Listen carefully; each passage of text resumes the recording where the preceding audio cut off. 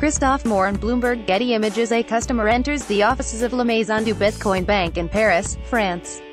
A few nights ago, I got a phone call from the mother of one of my son's friends. She is a child psychologist, and her husband works in IT for a major bank.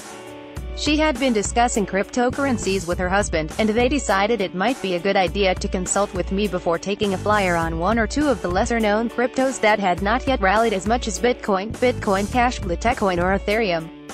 I expressed my long-held concerns about this asset class and suggested that if they decided to speculate in the one or two they were exploring, that they should do it with money they could afford to lose.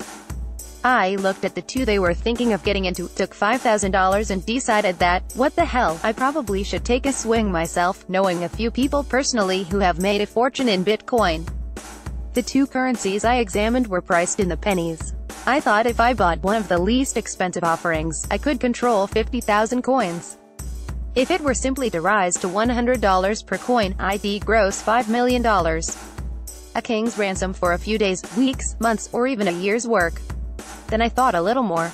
Having failed to make a Rip Van Winklevoss billion, as I slept through Bitcoin's 10-year rally, I surmised that such a purchase on my part would absolutely mark it top in the cryptocurrency craze. I've seen this movie before.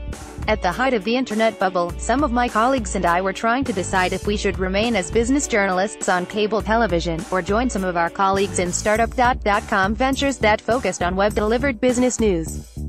Thankfully, many of us were bound to contracts and couldn't simply leave our posts to join the young and restless. One of our colleagues, from another service, had joined a startup business site and was worth $9 million the very first day that .com went public. When he left a couple years later, that $9 million was worth about $100,000. In the interim, we had kept our jobs, gotten raises and bonuses, and, most important, had dodged a bullet that all but killed those who ran to make their instant fortunes. As I write this, Bitcoin has gone through its fifth 30+% correction this year. While prices remain fluid, the main cryptocurrency has lost as much as 45% of its value this week alone. In the old days, we'd call that a crash.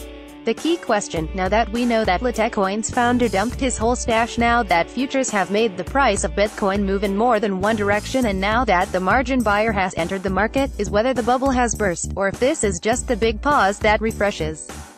Certainly, the underlying blockchain technology is not only disruptive to financial systems, but also likely a transformational technology that will radically alter the speed, efficiency, cost and transparency around all manner of financial transactions.